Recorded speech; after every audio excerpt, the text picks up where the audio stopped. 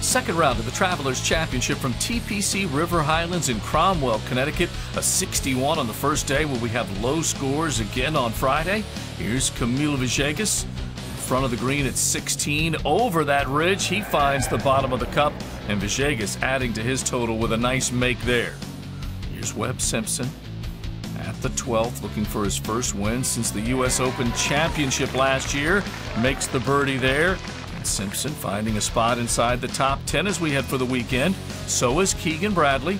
Bradley working the par 4 18 from the green side bunker, holds that, one of 5 birdies in his round. He climbs 40 spots into the top 10.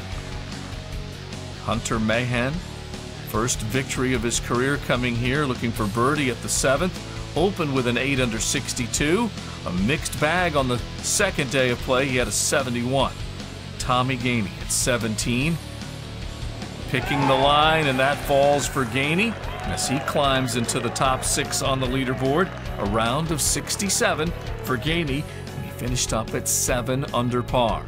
Padraig Harrington, top 25 this past week at Marion.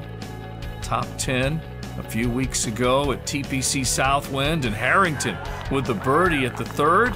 Started on the back 9, made the turn in 3 under, and then added a couple of more coming in. So Harrington to 8 under and stalking Bubba Watson. Watson to the top of the leaderboard after opening with a round of 63, follows it with a second day 67. This tee shot at 16, climbing the hill. A beautiful strike there. 2 birdies on each 9 for Watson, and it adds up to a 3 under day.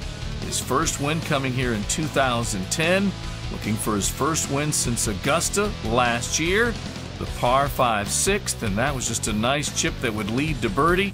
And Watson in at 10 under as we head for the weekend. Join us noon Eastern on SiriusXM PGA Tour Radio, 1 p.m. Eastern on Golf Channel, followed by CBS coverage at 3 p.m. Eastern.